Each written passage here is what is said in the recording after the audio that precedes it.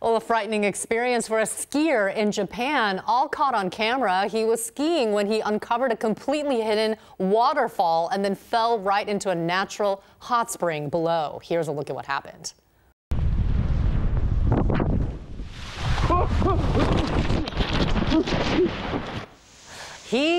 You could hear from the sound of his voice, he did not expect that at all. Luckily, the skier was not hurt, although he faced quite a challenge getting out of that hot spring.